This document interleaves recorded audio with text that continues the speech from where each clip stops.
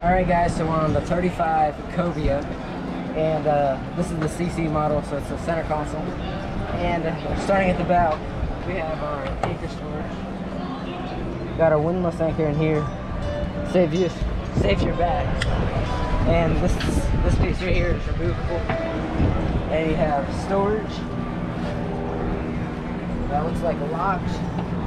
That one over there I think was locked. And then you got storage under here. You have these things in here that can move back too, so they're nice and out of the way. Excuse me. That's my sister. And right under here, you have a lot of storage. You have storage right here and right here. And they got some on both sides where you can put like your phone, slip your phone in there or something. That is heavy. And working our way this way on the port side, we have down here you have a nap and a phone. Alright, so we have a bed with some storage right here, a toilet, which this comes over and sink it as storage. You got a sink here with a mirror. Right behind here, we have some storage, and then behind here, we have our rigging.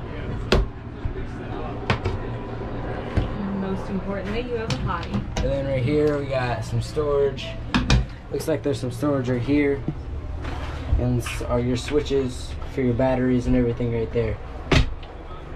So working our way up, we have a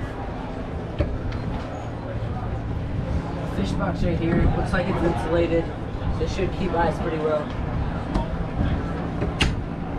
Moving your way back, we have these helm seats that float up and down with armrests.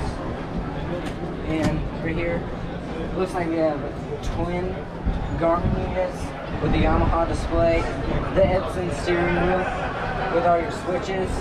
You have your start and stop right here. And then you have a little storage area with more storage.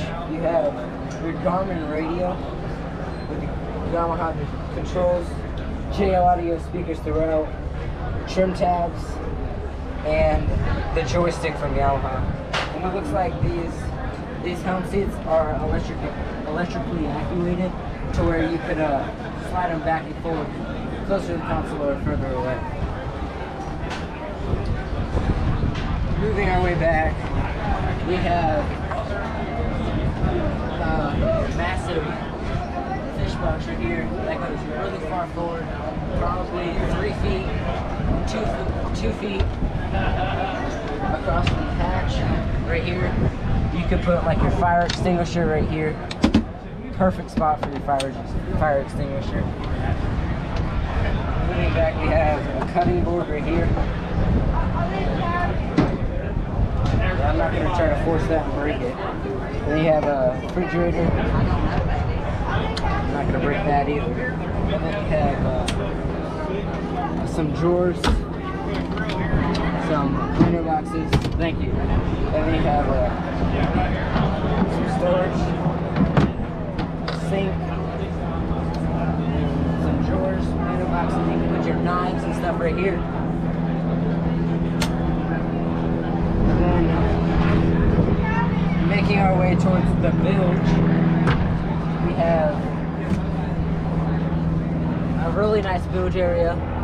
It's the same with the dual console. This part right here actually comes up and you can have full access back there and everything.